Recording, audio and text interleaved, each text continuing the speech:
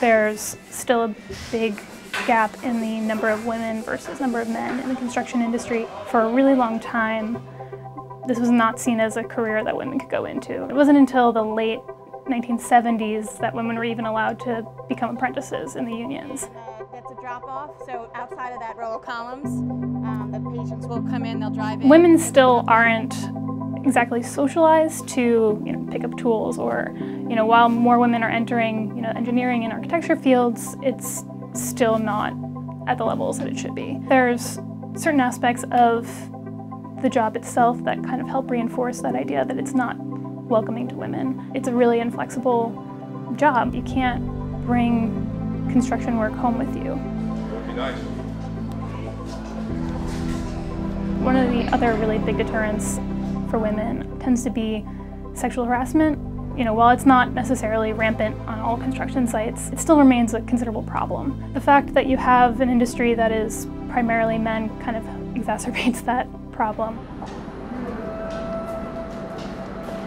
There's also just issues of men assuming that the woman on the site is not the person in charge. There's a question that needs to be answered, they automatically turn to the man, even if it's the woman who is actually in charge. There's also just comments like, oh, you're so small, like how can you possibly do this kind of job? Like how adorable, you're competent, that sort of commentary. In construction, the gender pay gap is not as striking as in other industries. Women earn $788 a week.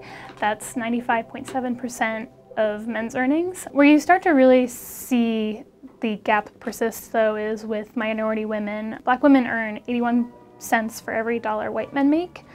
With Hispanic women, they earn 71.7% of what Hispanic men make and 50.4% of what white men make. We did a tour of a site run by Turner Construction, and in the elevator there were all these black spray painted spots where there had been some sort of, a lot of times it's male anatomy, other sort of inappropriate drawings on the walls. It's really important for the construction manager to kind of set the tone of like, you see that, you cover it up. And something as small as that can kind of help people feel like they're more welcome on the site. Construction companies have a lot of ability to set the tone for the sites that they work on, how they address complaints of harassment, how they respond to complaints about the condition of the women's bathroom or graffiti that's on an elevator. Things like that can make a really big difference. By responding to harassment or just any sort of bias on a site by saying, well, that's construction, that's just how it is, kind of just reinforcing that like boys will be boys attitude. You're not doing anything to help change things.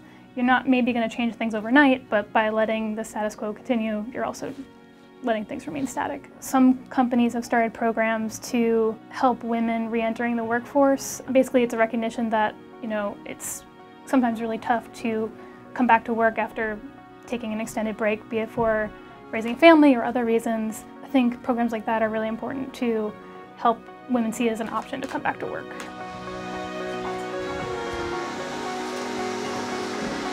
In terms of hiring practices, construction companies can recognize that people are tempted to hire people who look like them. One of the companies we interviewed, they actually started a diversity council with that in mind. The idea being that they are more attuned to cultural differences and potentially like unconscious biases.